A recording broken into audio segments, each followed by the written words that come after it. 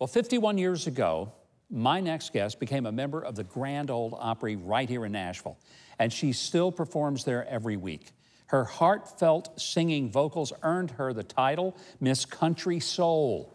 I want you to make welcome one of the true legends in the country music business, Jeannie Seely. Jeannie, great having you here. Thank you. Thank you so much.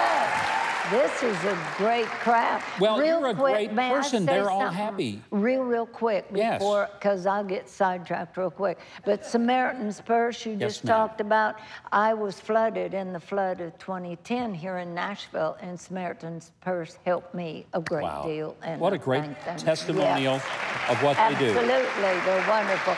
Other than that, I was on the Opry stage right after the flood, and they were, it was on everybody's mind, and I knew that, so I just brought it up, and I told them that I realized right away how wonderful people are, because people would come up to me and say, Jeannie, what do you need right now?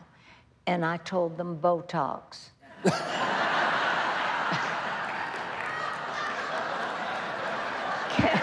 Well, I did. And can you believe that FEMA does not cover Botox? I am shocked, Jeannie. What are they thinking? What is wrong with our government that they couldn't provide a lady a little Botox along the way? Well, we need to discuss some of this. But what do you got on mind, Governor? As of now, nothing. Not a doggone thing.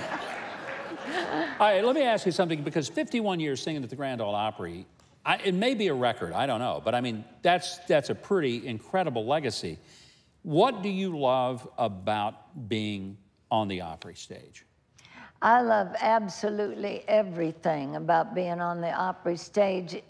The Opry has been a way of life for me. The Opry stands for so much, I think. It represents family, and I always wanted to be a part of that family, not just on stage, but just to feel a part of that family and that support from everybody. I think we try to show family morals and support as much as we possibly can. And you know, for so long, the country entertainment world seemed to be very different than other forms of entertainment. In what you just said, there was a family of artists. They looked after each other. If one of them had a problem, the others kind of went and helped them out and made sure that everybody kind of survived it together.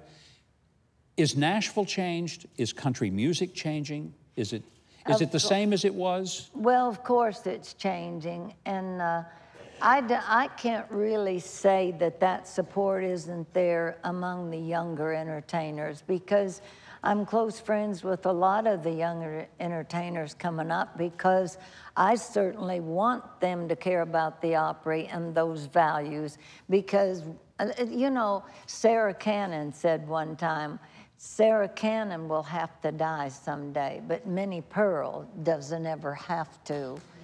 Yes. And that's the way I feel about the Opry. I know one day I'll no longer be able to entertain at the Opry.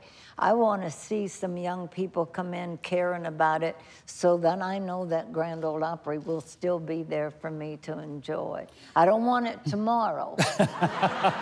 Oh, I don't think there's any worry that would happen this soon. But let's talk about something that did just happen for you, and that is your star on the Music City Walk of Fame. That is a big deal. Oh. I can't believe it took this long for it to happen, but I'm glad it did. Well, I was so thrilled. I was so shocked. I opened the mail, and I opened that letter. What is this about? And I stood there reading. I sat down and said, does this say what I think it says? So I was so thrilled and so honored. And I hope that everybody, if you're downtown Nashville, will go by and, if possible, kind of, you know, maybe do a little happy dance or something on my star. But I know how busy you are, and I can't expect you, Governor, to make a special trip down there, so I brought it to you. So here we go. What did you do? I didn't mean for him to put it so far under the couch. Could you want me to go down come? there and get it? Yeah, here we go. I will come get it. Let's get our picture. Oh, my, look at this. That is beautiful. The about Jeannie that? Seely Music City Walk of Fame, August 21st, 2018. Oh, that is beautiful. Thank you, Jeannie. Great? Yeah. What a nice thing. You brought it to us. I did. I want to say thank you. I've loved you a long time. I used to play your records when I was a disc jockey, working my way through college, and so thank you for helping me get an education, Jeannie. Well, I hope the right kind of education. Well, no, if your music hadn't been so good, maybe I would have never kept that job at the radio station. Well, you know, I don't know why you asked me to be at the show, but I came here looking for a bass player. Yeah.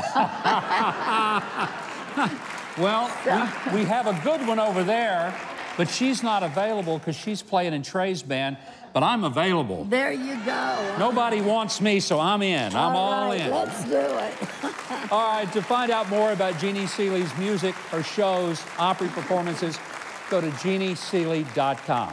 You can also listen to her show on Willie's Roadhouse channel on Sirius XM. And for an online exclusive of Jeannie singing her classic song, Anyone, go to Huckabee.tv. Watch it right there because we're going to have it on our own TV channel, Huckabee.tv.